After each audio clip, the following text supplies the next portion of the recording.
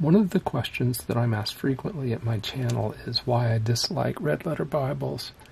The camera is making this appear a bit darker than it is to my eyes, but a faint red print like this is very difficult for me to read.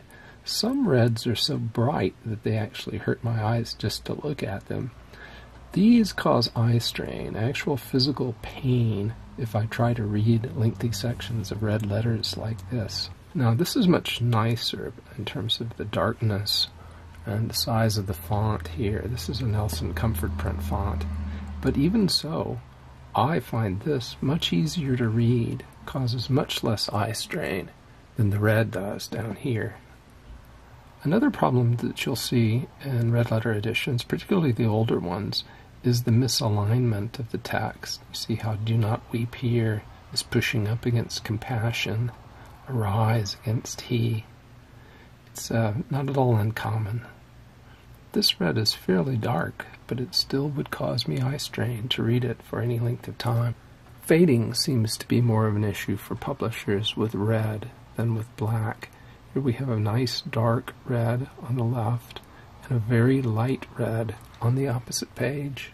Here is a faint section of red amongst some nicely printed black here in the book of Acts.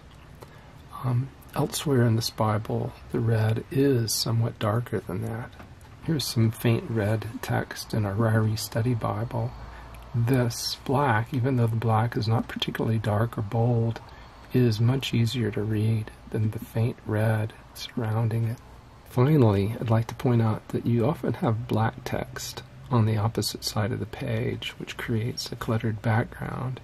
With black ink on this side of the page, it's much easier to read against the clutter than it is with the lighter red print. Contrast is lower, and for my eyes, for my brain, this is harder to read than this or this. So to summarize this brief video on red letters cause me eye strain. It's actual physical pain. Publishers seem to have difficulty printing red letters evenly, so you're more likely to see faded sections of red text. It's also more difficult to align the text, so red is often not placed properly.